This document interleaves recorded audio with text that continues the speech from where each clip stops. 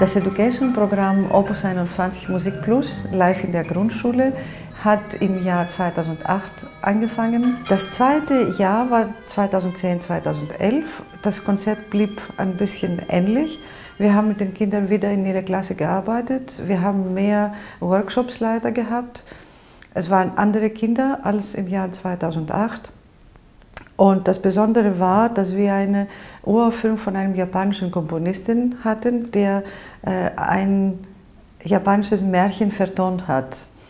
Und die Kinder haben über Japan sich beschäftigt, haben sie Japanisch ein bisschen erfahren.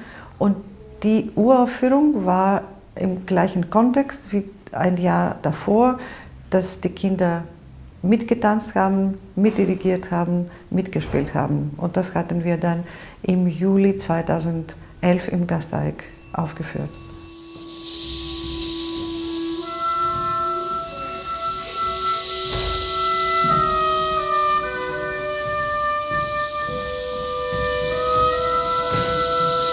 Dass fachlich kompetente Musiker mit den Kindern gearbeitet haben, das hat den Kindern sehr gut getan, dass jemand Externes in die Klassen kommt und ihnen ihre Welt nahe bringt, mit denen die Kinder ja normalerweise nicht so in Berührung kommen.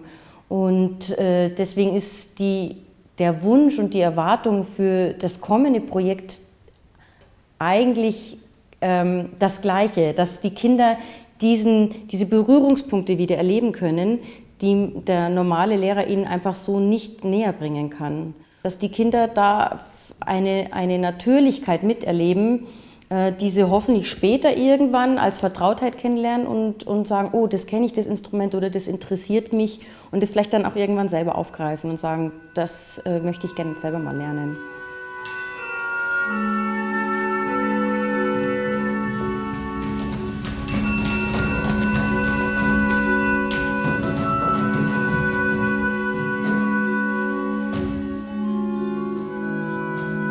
Ich hatte schon das Gefühl, dass alle Kids wahnsinnig engagiert und wahnsinnig euphorisch dabei waren bei dem Ganzen. Also von der sozialen Ebene oder von der seelischen Ebene war wirklich von vornherein meiner Meinung nach 100% da. Die waren total begeistert und super, ja, vom Verhalten einfach Wahnsinn.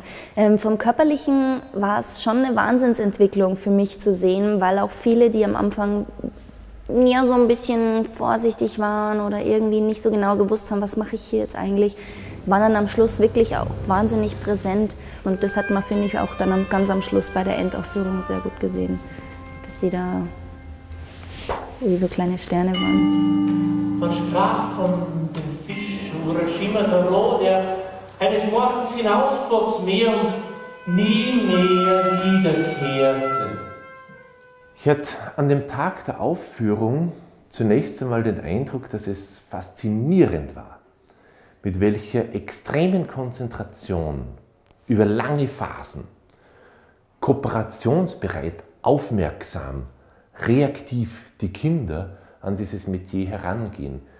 Wenn wir beispielsweise heute mit Standarddiagnose nahezu ADHS unsere Schulwirklichkeit sehen, dann ist das, was im Gasteig gelaufen ist und was man im Gasteig gesehen hat, sowohl bei den Proben wie auch bei der Aufführung, genau diametral dem Gegenüber.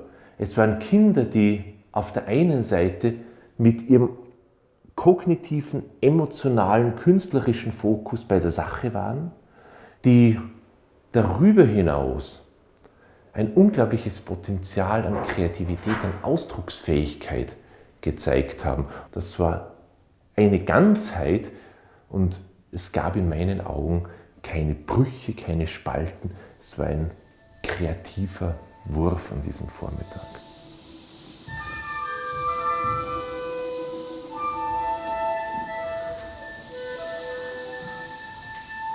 Das habe ich dann in der Aufführung dann im Gasteig erlebt, dass die Kinder dann wirklich super professionell auf die Bühne gekommen sind, obwohl die Zeit, die wir hatten, mit 75 Kindern auf der Bühne zu arbeiten, war unglaublich kurz. Und trotzdem haben sie ihr Bestes gegeben und das hat auch gewirkt, dass sie nicht wie Kinder und klein auf der Bühne waren, sondern körperlich klein, aber mit großer Ausstrahlung.